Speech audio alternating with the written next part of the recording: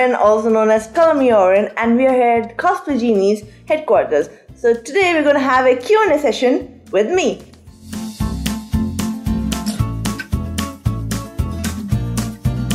So I got into cosplay before I even knew what cosplay was.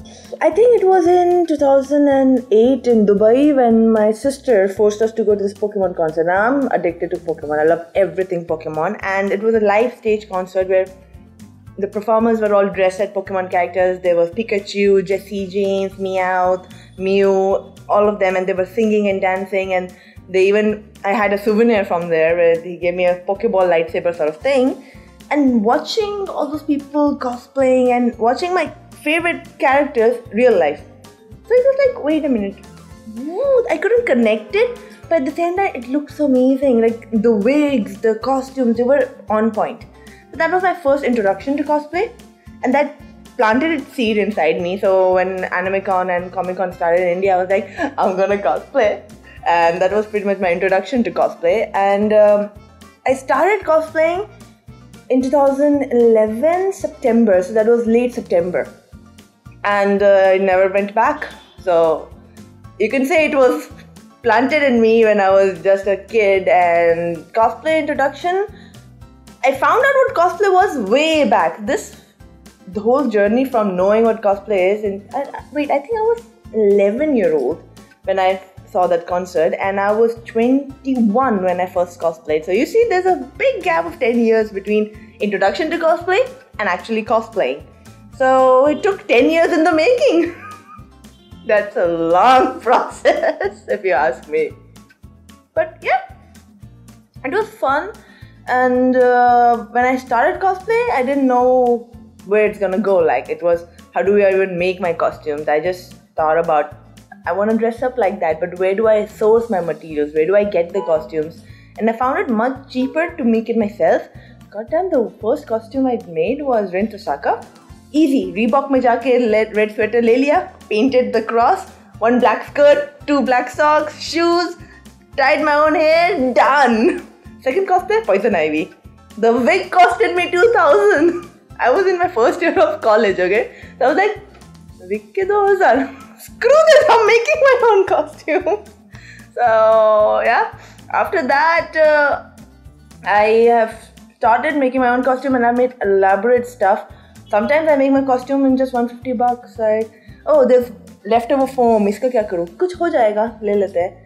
So cosplay in me, it's been a long journey. It's not just 5 years of cosplay, I would say 15 years.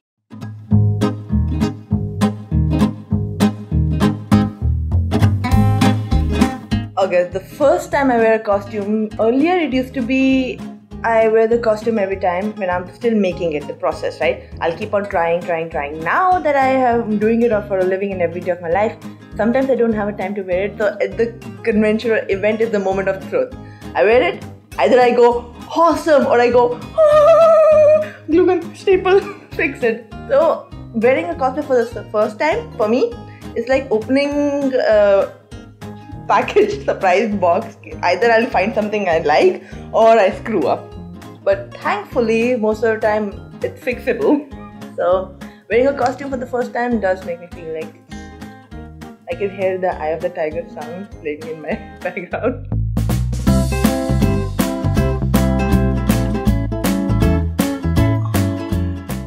I feel like somebody just stabbed me in the heart by asking this question, because I don't know how to reply to this. Cosplay is always going to be a hobby, something I love. But it's also my work. So when I'm working, like the cosplay making part, I get into some serious mode, but I'll always have fun alongside with it. But there comes time when I'm managing other cosplayers and I have to be strict with people. That time I'm working. Like, I'll be all dressed up in a goofy costume, but I'll be like, I want you there and I want this done. That time I'm working. But when the work is done, I'll be like, oh! So it's a balance between the two, and that's important. I need to have fun, but in the fun, I don't have to forget my responsibilities. I have to be responsible, but I can't, leave the fun out. So it's a balance between both work, fun, hobby.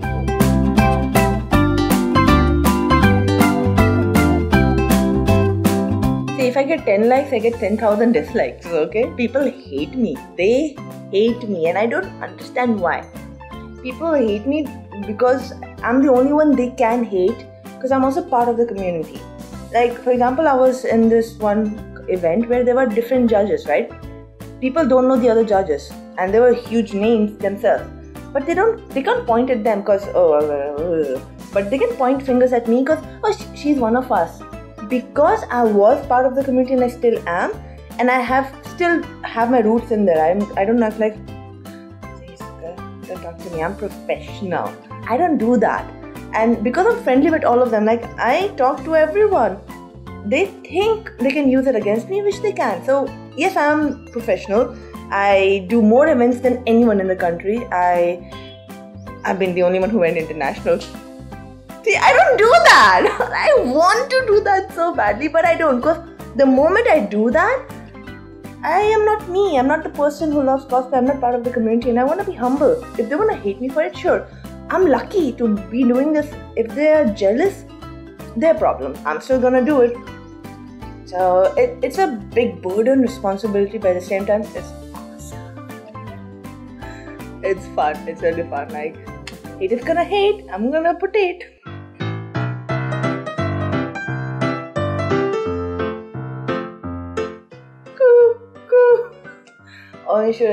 Okay, first day of college. I go in college, I have this Rihanna haircut, nothing in the back, like military cut, 2 straight hair, and I would dress like a dude, I walk like a dude, I talk like a dude, because I'm not that, hi, my name is Aorin. No, I'm like, Aorin Shari. And my name's different, I'm Persian, I'm Russian, so everything was different. I was in Jamia Millia Islamia. Like, वहाँ पे कोटा का system क्या है? Muslim internal, Muslim OBC, Muslim woman, general. I was in general, and that too, in that general, I'm one specific item. ये क्या है? So Aorin in college was weird. I was a geek, nerd, into comics, into video games, and all the other girls were into girly shit. So luckily, a girl from my school, where I did my 11th and 12th, the Dr. Radhakrishna International, she was not in my class, she was in the science department class, but we had a similar class. Like every time we had sports, she was in there too. So I knew her, and she was all in with the other girls, and because she knew me, I could pave my way in. Hi. So she introduced me to the other girls, else I would have been the lone wolf. Koi mera dard na jaane, koi. But I had my dogs. So I was also known as Rani Kutta Bai, because I would feed all the dogs, they would follow me everywhere, I would name them and everything. So I was weird, but at the same time I was badass.